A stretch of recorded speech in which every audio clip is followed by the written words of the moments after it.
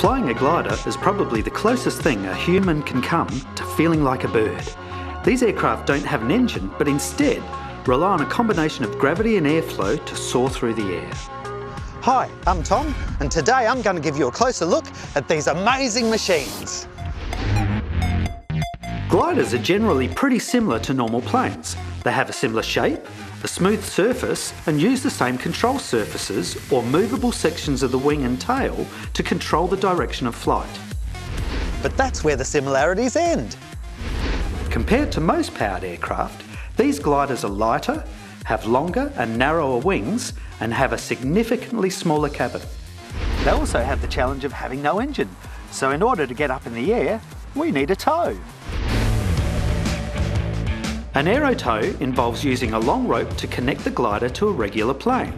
The plane takes off, and then, when the glider is at the desired altitude or height, the glider pilot releases the rope.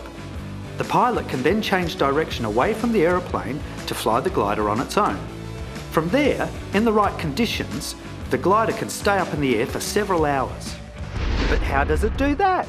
Well, it's able to stay in the air by balancing the forces of gravity, lift and drag. As you can guess, to stay in the air for a long time, the most important force to conquer is gravity. To do this, the glider needs to use lift from the force of the air on the underside of the wing. In wings, lift is controlled by three factors: surface area, shape, and angle of attack. Most wings are curved on the top and less curved on the bottom. As the wing pushes through the air on top of the wing must move a little faster than the air on the bottom. So with the right shape and surface area, this helps to create slightly lower pressure on the top, which allows greater air pressure beneath the wing to push the plane up. The angle of attack is the direction of the wing as it faces into the airflow. Increasing the angle of attack means increasing the amount of air hitting directly on the bottom, which gives the wing more lift. That's why, if you face the glider downwards, using gravity, this allows the glider to fly fast enough to generate the lift it needs to support its weight. The glider can then go higher by travelling through the rising air currents, which are usually caused by the air being heated by the warm ground below. Then, when it comes time to land, the pilot can deploy spoilers or air brakes on each of the glider's wings. These devices disrupt the airflow over the wing, which drastically reduces the lift it produces and also increases the drag.